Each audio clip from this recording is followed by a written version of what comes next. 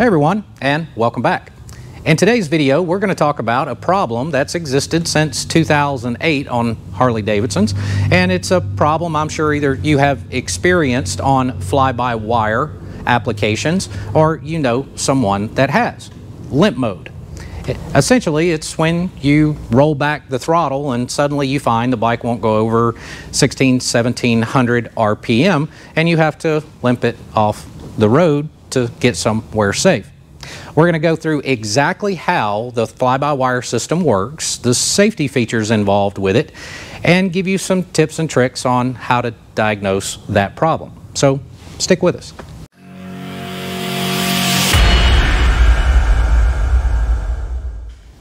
Fly-by-wire systems have been around since 2008 on FL models, and it's pretty much become the standard. The limp mode thing can be incredibly aggravating and confusing. So let's help you better understand why the bike has a limp mode to begin with. It's a safety feature. It's really not at all unlike how cable drive systems work. So regardless if it's carbureted or cable drive fuel injected, the system works exactly the same way in that you have two cables. You have two cables because it's a built-in safety feature. One is your throttle cable, the other is the idle cable. The purpose of the idle cable is if the throttle ever stuck or the spring broke or something like that, you can force the throttle forward and the idle cable would close the butterfly to bring the power back down. It's pretty simple and how that works. Now, fly-by-wire works exactly the same way. In the cable format, as you can imagine, when the throttle is completely closed and you're in an idle position, the throttle cable itself is short. The idle cable is long. As you roll the throttle open, they are equally changing the cable in length. It's a balance. They're in a series. Okay? Electronic throttle works exactly the same way. Now, when you go into limp mode, what's happening is there's what's called a correlation error most of the time. There are two circuits that operate through the throttle body and the twist grip, and we'll go into detail in a minute here on each individual component. That system works in a series as well, but it's based on voltages instead of cables. You have one side that's called a rising voltage, and you have another side that's called a falling voltage. Again, it's in a series. Remember the cable, okay? The rising voltage and the falling voltage both work in a range of 0 to 5 volts. Where the correlation error comes in and where you go into limp mode is when the total voltage between those two circuits do not equal 5 volts. So for example, on your rising voltage, as you roll the throttle back, just like on a throttle cable, as you roll the throttle back, it goes from 0 to 5 volts. At the same time, the falling voltage goes from 5 to 0 volts. And at any given time, regardless of your throttle position, that rise and falling voltage always has to equal 5 volts. So at 50% throttle, your rising voltage would be at 2.5 volts. Your falling voltage would be at 2.5 volts. When they don't total 5, that pings the ECM that there is a wiring problem. When it does that, the bike automatically goes into limp mode. Now, there are several other things that can cause limp mode. It could be defects in the twist grip sensor, which, is located inside the handlebars. It can also be a problem inside the throttle body. It can be a wiring issue. It can be an ECM issue. There's several different things that can cause the problem, but most of the time it's that correlation error that causes the limp mode. Now, if we rewind back to 2008, there were quite a few throttle bodies that were replaced under warranty because of limp mode issues. Somewhere around late 2008, 2009, Harley Davidson realized that they had a problem with corrosion on the terminals, located either at the throttle body itself or at the ECM. So instead of replacing throttle bodies, they did a recall and asked people to replace the terminal connectors at the ECM, and they became gold-plated terminals to help prevent corrosion. Now, this creates a potential issue as well that had nothing to do with the terminals or a wiring error that could also have caused a correlation problem. Okay? Let's take a look at the size of the terminals that are inside your ECM. They are incredibly small, as you can see. Now, when Harley moved the ECM to the top of the battery, that almost created the need to have to disconnect the ECM when you change a battery. Now, that's not how I would recommend doing it. I would lay a cloth on the side of the bag, or the side of the side cover on the side of the bike to protect it from scratches, and then you would lift the ECM up without disconnecting it. The reason is because this is a very, very small terminal. These terminals are only designed to be disconnected and reconnected a handful of times.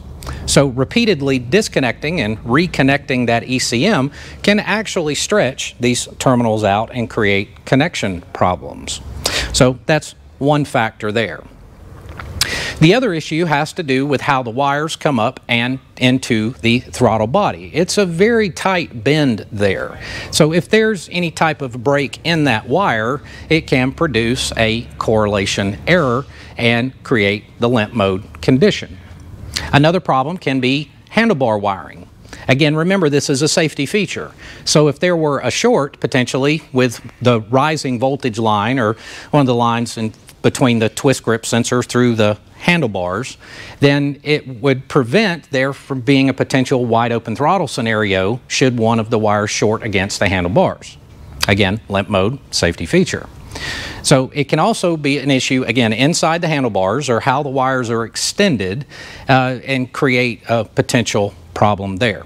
Now there's another widely unknown issue that can occur inside a fly-by-wire throttle body that often people aren't familiar with. Now, of course, you are aware that in most fly-by-wire applications, the common complaint is throttle lag. Okay, it's not like a cable drive bike. When you wick the throttle, you can have immediate throttle response, and there seems to be a little bit of a delay on fly-by-wire motorcycles. Part of that is built into the throttle body, and it's a mechanical limitation that nothing can be done about. Now, one of the advantages of fly-by-wire is the fact you can independently control the throttle plate relative to the twist grip position. And that can help with actual power and acceleration and torque output because you can improve port velocity in some cases by delaying the speed at which the throttle plate opens. This improves port velocity and flow. So that's a good aspect when it comes to tuning, but you still have that delay that creates confusion. But herein lies an issue that can be created that to a large degree is based on your riding habits. I call them throttle jockeys, blippers. Boop, boop, boop, blipping the throttle on a fly-by-wire motorcycle can actually cause a problem within the throttle body and create even more of a delay that can be very difficult to diagnose. Let's have a look at the inside of a fly-by-wire throttle body. Now, this is out of a twin cam, 08 and later. The M8 looks a little different, but how it works is basically the same. So what you have on the inside of the throttle body here, you have the motor, then you have an idler gear, and then you have this gear that is actually what opens and closes the throttle plate. Okay. Now notice how much play there is in the gears, lash. That's a considerable amount of backlash. A lot of the delay that you experience is because of that backlash that is designed to be there for a reason. As temperatures change, things grow and shapes change. So there needs to be some lash in those gears in order to prevent the throttle from binding. All right? So again, that's a safety aspect of fly-by-wire. Where the throttle blipping becomes an issue is you have most of this backlash with no tension on this gear here. So when you're blipping the throttle over and over, again, it creates an impact area in these first few teeth inside the throttle body. Also remember, you spend most of your time, 5 to 10% throttle, give or take. So these first 4 or 5 teeth are getting most of the wear and most of the impact. But when you wick that throttle and it slams back down, you get that effect. You can hear it. And over time, these teeth can actually break. When these teeth break, you have an extreme throttle lag that occurs down low. Unfortunately, you can't see this without taking the cover off, and the cover is what contains your throttle position sensor. Now that you know what can cause a limp mode condition on your motorcycle and what a correlation error is, let's review the different components. First, you start with the twist grip sensor that's located in the handlebars. You've got several wires that are going to go from there back to the ECM to give feedback for your twist grip position. Then you have the wires that go from the ECM to the throttle body to tell the motor on the throttle plate how far to open that. And then from there, you have the throttle position sensor that also provides feedback back to the ECM, and along all the way, that correlation of that 0 to 5 volts on rising and falling has to match. It also has to match the throttle position sensor, and if there's too much of a variance between the throttle position and the twist grip position, then that can throw an error as well. Needless to say, it's a pretty complex system. Diagnosing it can be pretty tough as well. There's a lot of wires in there. I can't really show you a wiring diagram because of copyright issues and such, but these wiring diagrams can be found online with Google searches or in a factory service manual. You have to check the circuits coming from the twist grip sensor to the ECM. Verify you have continuity from the harness there. You want to make sure there are no shorts in the handlebars. Then you have to make sure where that wiring harness comes around the neck and goes underneath the tank, you don't have any breaks in the wires there. So that can be checked relatively simple with a voltmeter. Checking on from the twist grip sensor at the handlebar to the wire connector at your ECM. You also have the condition with the stretched terminals that I mentioned, and then you have continuity in the wiring between the ECM and the throttle body. Then you have the continuity of the wires from the throttle body providing feedback back to the ECM. So one of the first steps in diagnosing a limp node condition is just to make sure you have continuity between all those connections and those wires. If in fact you do have continuity, you could move forward from a wiring issue. Often, to eliminate the actual pin connectors at the terminals, you can eliminate that as a problem by disconnecting the ECM, pulling the terminal out from the connector, and maybe tightening that terminal up just a little bit with a pair of pliers, reconnecting it, see if the problem goes away. Or you could just simply replace the terminal on that connector. Once you've eliminated all of those possibilities, you can then check the output voltages from the twist grip sensor itself, and that will eliminate it. Then you also want to check the individual connections located at the throttle body to make sure, again, those pins aren't stretched. Where the wire bends over at that connector is a stress point in the wire. The insulation can look perfectly fine, but you could have a wire broken inside of the insulation. So checking continuity from the plug and just a few inches back from that area is a good way to eliminate that as a potential problem as well. As far as checking the gears inside the throttle body, that does require you to pop the side cover off of the throttle body to inspect those gears. You want to be very careful when you do that.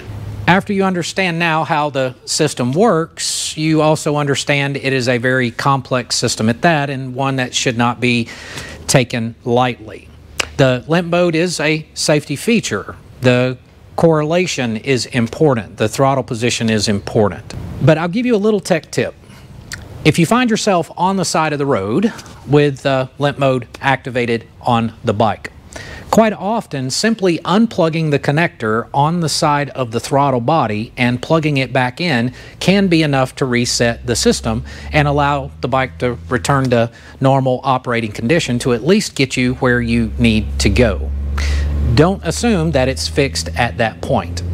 It can be difficult to duplicate this problem. So when you take it to a shop, expect them to potentially have the bike for a while after they go through the general diagnostics that I mentioned. One of the toughest things about repairing a problem like this is duplicating it so you can then diagnose it. The second thing, when you change your battery, or if you find yourself having to into your battery compartment, I would advise against disconnecting the ECM. Lay a rag down on your side cover there and just roll the ECM and the harness over to the side to reduce the possibility of stretching those terminals and creating additional problems down the road. So guys, thanks for watching. Hope this helps you understand fly-by-wire, correlation errors, and limp mode just a little bit better. A couple of things we got coming up this Saturday at 1 p.m. We go live with Brian Clock from Clockworks. He's going to show some great products that he's got here coming into the Christmas season. We're going to talk about his history in the motorcycle industry, how I know Brian. We're going to talk about his new family edition there, so we're really looking forward to that. And then in a few days, we're going to pull back the curtain and talk with one of the CEO of one of the largest aftermarket warranty companies in the industry. We're going to talk about details about factory warranties, extended warranties, and get down to the fine print of the whole thing. As part of that, I have an announcement about a very exciting new program that I've been working on for a very long time. Some of you may be interested in. If you hadn't hit the subscribe button or the like button and the little bell to let you know next time we do a video, I would appreciate you doing that now if you think I have earned your subscription. Guys, take care of yourselves and each other. Thanks a lot. Have a good one.